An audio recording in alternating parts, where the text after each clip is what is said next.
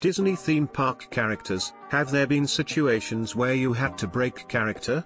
What was the reason? Consequences? Maybe someone who actually played Tarzan can confirm this for me. Disneyland used to have a Tarzan character, but you don't see him anymore. Since the characters are always expected to pose for photos and selfies, and Tarzan wore nothing but a loincloth, women were constantly grabbing the actor's ass when they got in close. So, the park just quit that character. On a Disney cruise I met a guy who looked exactly like Peter Pan. When we asked him he said no, Peter Pan has brown eyes, or something like that. The next day when we went to get a picture with Peter he got super close and whispered, "See, Peter has brown eyes." Hands down best Disney employee I've ever met. He was also Pluto. If they can't break character, does Rapunzel get to hit perverts with a frying pan? I hugged the snot out of Stitch a couple of years ago and I'm pretty sure that I heard a squeak. If you're reading this, friend of Stitch, I'm very sorry for hugging you so hard. I auditioned to be a face character in Disneyland and made it to the stage where they run through scenarios of unruly guests, rude comments, etc. And you have to respond and come up with responses in character. My dance teacher was a face more than 20 years ago and she had all kinds of stories of people trying to reach up her skirt. She was Pocahontas mainly. In the end I'm glad I didn't make it through. At the time it was like barely above min wage, which was like $6.75/hour or something like that. In 1996, my mom and dad yelled at some teenager for being inappropriate to Pocahontas when she was leaning over to take pictures with my 4-year-old sister. When he left, my mom said, "I know you can't yell at him but we sure as hell can." Pocahontas just smiled and kept taking pictures with kids, but you could tell by the look in her eyes that she was happy about it. Maybe it was your dance teacher. A bit late, but I did the college program at WDW. Never saw a character break when I worked audience control for parades. Definitely saw a few fully costumed characters puke in their heads, and Prince Naveen once got heat exhaustion and managed to leave the parade route fully in character. Once the parade was over, we saw him in the back almost completely passed out. Typically the parade will just speed up to double time if the character actor is in distress. A few days ago, me, my sister and her friend went to the new Galaxy's Edge area. My sister's friend was around 6'1" and had never seen Star Wars. We were walking around and Chewbacca ran up to her, he was around her height, and hugged her. He put his hand above his head, showing they were both tall. She was super embarrassed and while we were walking away, he did that fist pump thing. Since then we refer to her as Chewbacca's girlfriend. Seriously the cutest thing ever. What if Chewbacca was played by a female and was super excited to see a fellow talk female? Saw a recent video on YouTube of Ray talking to this little girl and her dad had just started filming. Apparently the story the little girl was telling got Ray laughing so hard, she had to turn her face away and eventually got up and ran away because she couldn't stop laughing at whatever the little girl's story was. Super adorable. Worked at the Disney store in late '87 and '88 in Orange County, California. I think, at the time, it was like one of only a handful of stores open. The back of the store had a big screen, where we constantly played some Disney video. Every once in a while, the biggest, muscular, blackest, gayest dude would come in and kindly request we play anything Pooh related. He'd then proceed to prance around the store. He came in the evenings, towards closing, and sing the Tigger parts of either dialogue or any song. Turns out he was one of the Tiggers at Disneyland. Dude just loved being Tigger. I wish I loved something as much as that guy loves Tigger. I was at Disneyland once and the sheriff of Nottingham was fake menacing a child. He reached out to touch the kid's balloon and for some reason it popped. The character actor was clearly stunned. New balloon appeared less than 30 seconds later. I've seen articles that face characters can leave at any time if harassment is bad, using in-character excuses. Costume characters always have an attendant with them to control unruly guests. I have a close friend who was Woody for a while at Disneyland. He said that one time the float caught on fire during a show and they had to play it off completely in character. They danced around it and had to quickly get it backstage to deal with the problem. He said they played it off well enough that no one seemed to notice / there wasn't any panic. He said he had never seen an instance of anyone breaking character because everyone was very well trained and there's always at least 6 or so cameras that can see you at all times. I also one time offered an unopened water bottle to an employee when it was near 100 degrees and he said if anyone at Disney saw that, he would be fired. They can't take anything from guests. He also mentioned the cameras constantly watching both crew and patrons. I texted my friend to confirm and he has given me another story to share. One time an acrobat fell off a float, face planted into the ground and knocked herself out. They had to surround her in a circle and dance in sync as they dragged her body away. They played it off well and apparently no one noticed. My cousin used to do this when I was a kid. We'd always go try to find her on days we knew she was working. She mostly played Pooh Bear. She would never say out loud "Hi Noogatuck," but she would get very animated and jump around to give us hugs. Occasionally she'd still say things like "I have a rumbly in my tummy." I thought I was the coolest kid cause I knew Pooh Bear. You were correct about that.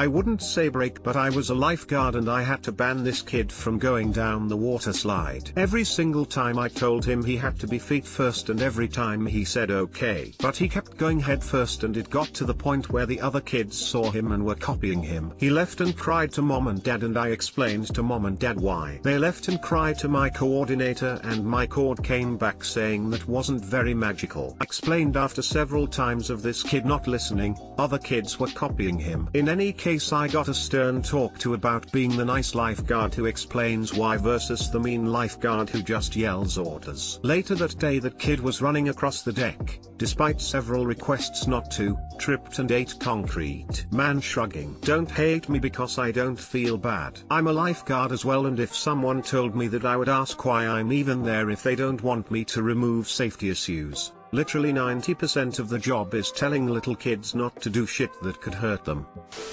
My wife and I went to Disney. We were both 30 and it was my first time ever going to a major theme park. My wife wanted to meet the princesses so we stand in line and she goes up to get a picture. The Cinderella asks my wife, "Is that your Prince Charming?" My wife said I was. Cinderella asked, "How did you meet?"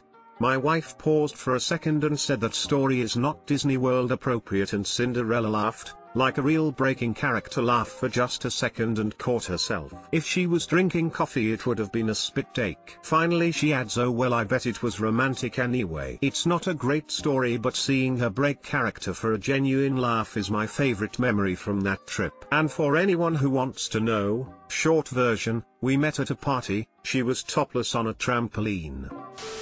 I wasn't a character but worked closely with them. As a photographer, Disney performers are trained to never break character for whatever reason. They have ways of signaling their character attendants that they are in distress, and it's generally up to the character attendant to avoid any weird or uncomfortable situations. As far as weird situations, they do get people that stalk them in the park. Like some people get in those lines multiple times to get a photo with a specific performer. The weird side of Disney fanatics are something else. Yep, I heard of one performer who had to get a restraining order after one of her fans got a full back tattoo of her. The tattoo was not of her in character. I wasn't a character but was a cast member. I was walking from backstage into the park. If you've seen the transitions, they are S-shaped to keep people from peeking in. I was pushing a dolly/hand cart. Ones we used had 2 long supports sticking out from the end. As I was going though, Winnie the Pooh was walking in from the other side. I hit him/her square in the leg with it. Hearing Winnie the Pooh say "fuck" was a pretty damn funny. Did they at least say it in the Pooh voice? Wow, they don't mess around with their silence. Wow, ha, deleted. I watched Jack Sparrow talking to a kid when the kid started puking everywhere. He said, "Too much of the old apple juice, eh? Been there myself. Even ran out once." All the while, the kid is just projectile vomiting everywhere. WDW character department at Magic Kingdom many years ago. I can't remember breaking character, but I do remember working the restaurant at the Contemporary for dinners. One time we had a Make-A-Wish kid as a guest and they were just the most awesome kid, and it was just heartbreaking to know why they were there. So our lead let us do a group hangout with the kid for something like an hour in costume, playing and running around and having fun. You could never play like that in the parks, you'd start a kid riot. No consequences, we just all hoped we made that little kid happy. Bonus fun fact, the goofy costume for the electric light parade was worn by a float driver. Because the driver was seated, no pants with that costume, just the glittery top and head and gloves.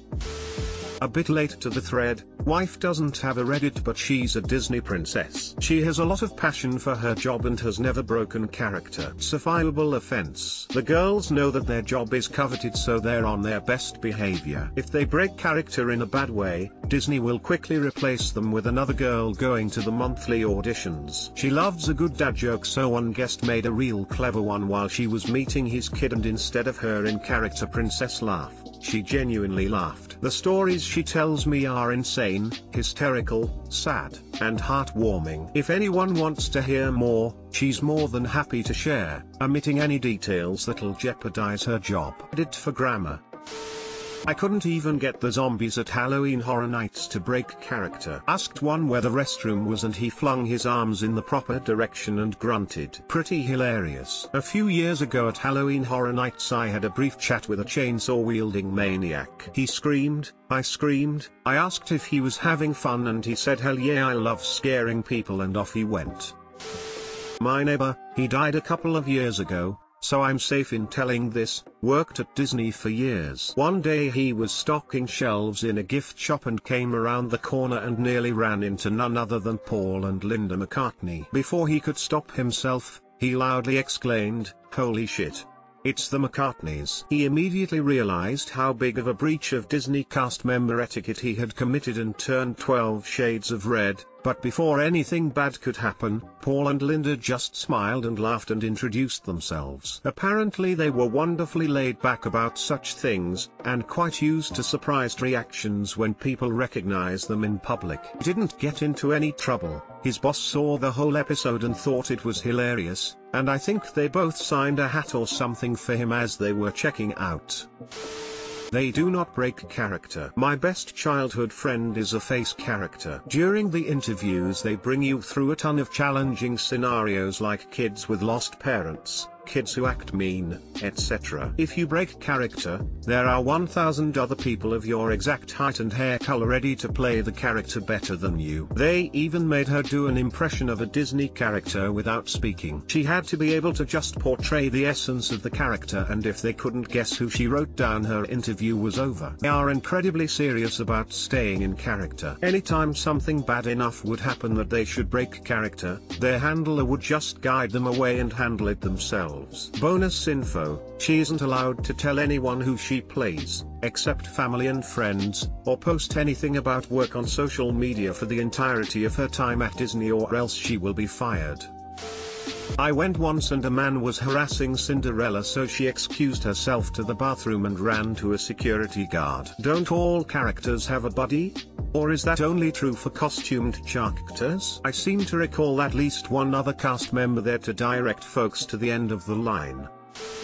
A face performer broke character for my husband and I. I won't say which park, but we took a trip to Disney about 2 months after our infant son died. He was our first. Our entire nursery was Neverland/Peter Pan themed. We always wanted to take him to Disney, have him meet Peter. Well, he couldn't. I got a memorial tattoo, an exact replica of my son's hospital ink handprint, and we got a picture of Peter Pan with the tattoo. We were alone with him and his handler. I tearfully explained the situation before asking him to pose with my arm. He took lots of photos with my tattoo and us. And afterward he hugged me tight, told me he was proud of me, and God bless us, and he was so sorry for our loss. It was amazing, emotional, and I'll never forget that Peter Pan was proud of me for finding the strength to keep on living. It honestly meant the world. I'm so glad he broke character. I'll always treasure those photos and that memory. Well, I'm glad Peter did break character then.